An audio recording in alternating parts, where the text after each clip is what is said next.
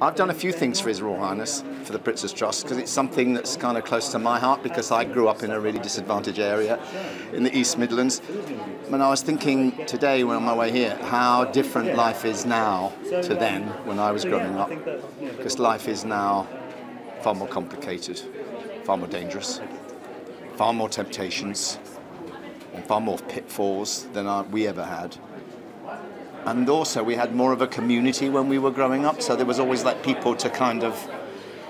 Things have got very dysfunctional nowadays, and I think it's amazing. I mean, I was reading these CVs of some of these kids today.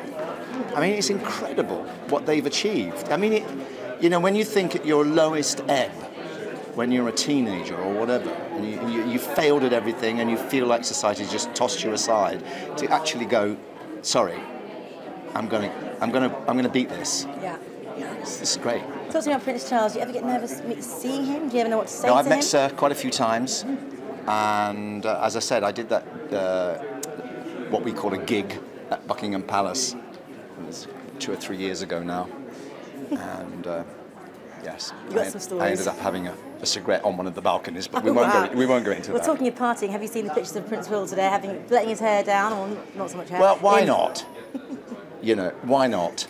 Because there's someone holding the flag up today, so... Yeah, he's got some dad dancing going on, I tell you. Exactly.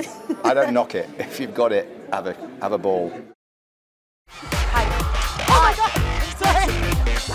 Hey! Zane's got a great voice. I'll just leave it at that. I've wanted to meet you. We haven't met each other yet. Got some lipstick on your teeth.